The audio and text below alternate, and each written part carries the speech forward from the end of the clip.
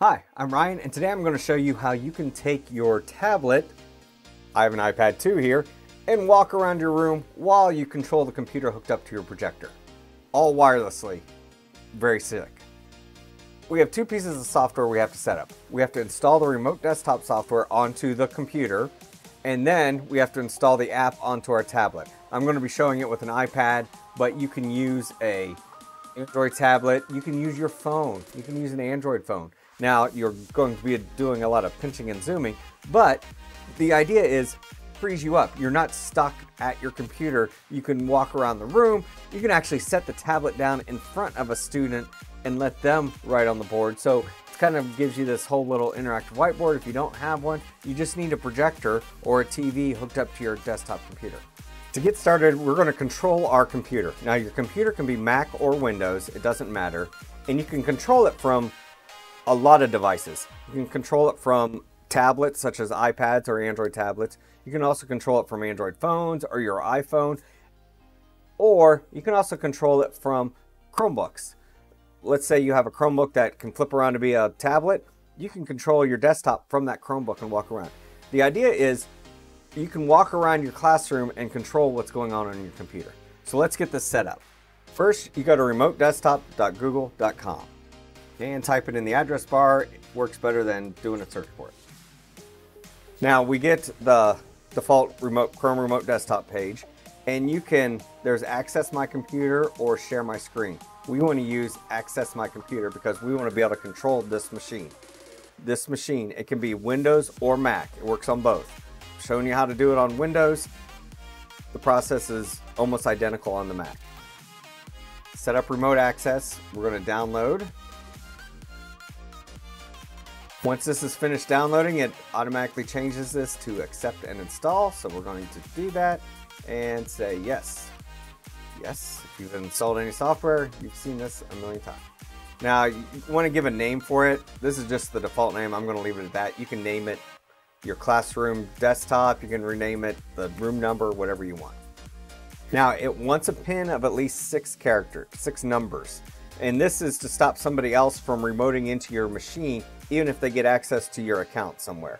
So don't set this to something that people might know. You can check or uncheck to help improve. I'm just going to uncheck it. And now that bad boy's ready to be controlled. This is my iPad 2. I've already got remote desktop installed, so I'm just going to tap it. And I'm already signed in with my Google account that's signed into the desktop I'm controlling, so it already shows up. You can have multiple desktops if you're in multiple rooms, but you have to be signed into Chrome when you set it up for sharing. You have to be signed into Chrome on your desktop that you want to control with the same account that you're controlling from your device. Now I'm going to enter my super secret PIN here. And I can hit remember. Depends on how secure you want to be. I'm not going to hit remember for right now. And now I'm connected. It's kind of weird trying to control it because you have to do different pushes to do things. And see, it doesn't really let you control things very well. So what I usually do is click the 3 lines and then go to trackpad mode. This will put a mouse pointer. There it is. So once you turn on that, we'll switch it back to touch mode. Once you turn it back on trackpad mode, you have that mouse pointer and the whole thing acts like your trackpad. So as I move my finger around, it's going to move that mouse pointer. So let me zoom back out so you can see the whole.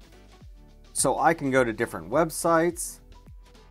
I can do a search here, and underneath the 3-line menu, that's where you can bring up the keyboard. So I can type. And then I have to use the 3-line keyboard to hide the keyboard, 3-line menu to hide the keyboard again. But now I have the mouse pointer I can move. It works like your trackpad, 2 fingers, you can scroll. So now I can be walking around wireless and controlling what's up on my screen without being at my computer. It works really, really well. And another nice feature is when you're playing videos, the videos are playing from your desktop, not streaming from your tablet. So there's a lot less hiccups along the way, and it just works better. So you can do this with a lot of different portable devices, but the server, I call it a server, your desktop or your laptop plugged into the projector or the TV screen has to be running Windows or Mac. And that's it for today. Hopefully you got something out of this video, and be sure to like this video. Also, visit me over at educate.me. Stay classy.